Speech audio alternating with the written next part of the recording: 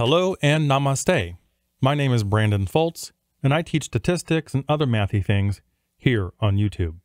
If you like this video, please subscribe and ring that bell for more. In this problem walkthrough video, we will continue our review of linear equations to get you ready for linear regression. I know your time is very valuable, so let's go ahead and get started.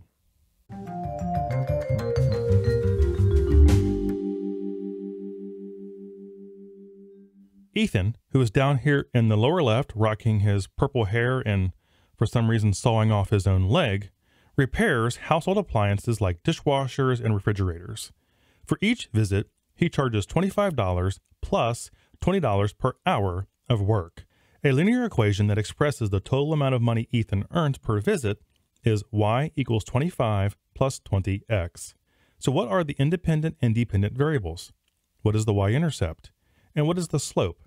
Interpret them using complete sentences. So the basic model, which is very similar to many other repair persons, is a fee to show up to your house or apartment wherever you live, and then an amount per hour to actually do the work. So this has happened to me here in my own house. So Ethan shows up and that's automatically $25. So we'll start here at 12 o'clock and assume he starts working at 12.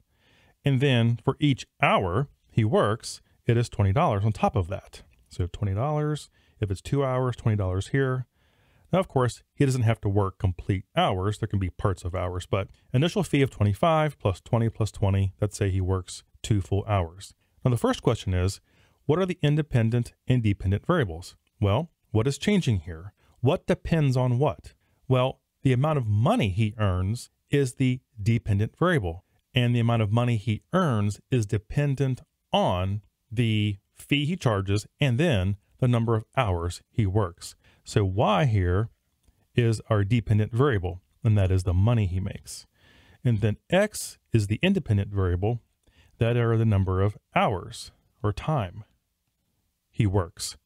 So independent is hours and dependent is money. Next, what is the y-intercept and what is the slope? So the y-intercept, remember, is the point on the graph where this line will cross the y-axis.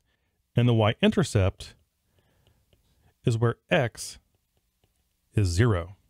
So all we do is substitute 0 in where x is. So y equals 25 plus 20 times 0. 20 times 0 is 0, so we have y equals 25. So the y-intercept is the point 0, that's what x is, and then 25 for y. So that is where this line will cross the y-axis. Next, what is the slope? So remember, y equals mx plus b. We can rewrite that as y equals b plus mx. So right here, 20 is our slope. That's our m. And what does that represent? Well, that is his fee over time, or per unit of time. And that per unit of time is the slope of the line. So independent variable is hours or time. Dependent variable is the money. The y-intercept is the point 0.25. And the slope of the line, that's the amount of money he earns per hour, is 20 or $20. Okay, so that wraps up this video. Before you go, please check out some of the other content I have here on my channel. That being said, I appreciate you spending some of your valuable time with me. I wish you all the best in your work and in your studies, and I look forward to seeing you again next time. Take care. Bye-bye.